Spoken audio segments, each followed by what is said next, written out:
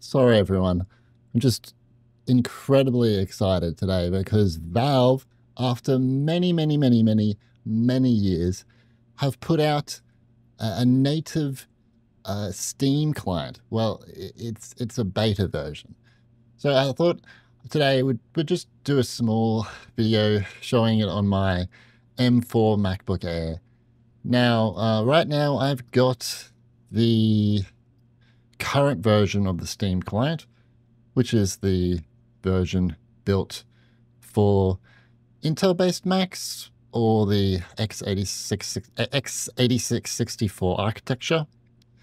And what you can do is you can go up to Preferences and Interface and Steam Beta, and it will download the native ARM64 client.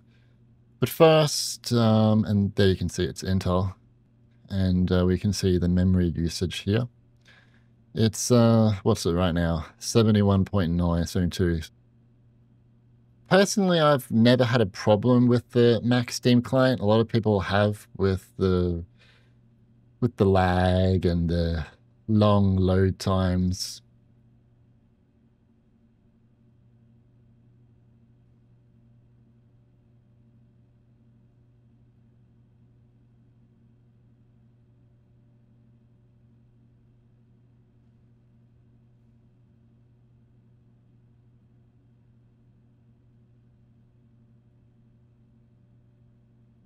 Let's update this bad boy and restart now.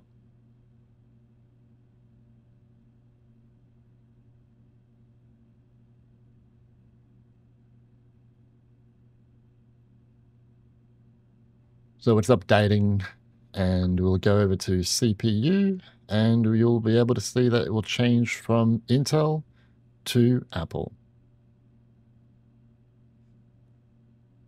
We don't have to rely on the Rosetta 2 translation as much anymore, because most new Mac games now are optimized for the ARM64 architecture. I would say pretty much all of them are, really. But obviously we still have a lot of old Intel games that won't be updated. Let's close this. I've tested this a few times on this Mac and a M4 Mac Mini. Yeah, like it might be a little bit more responsive, but I think the main benefit of this is just that this is native now and it doesn't have to run through a Rosetta 2 translation.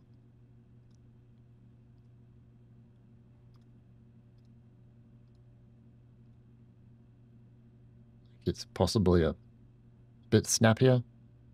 Also, memory usage is now 64.9. So that is a bit lower, and that is good because it can just give us more resources to work with, even if it's just a few megabytes.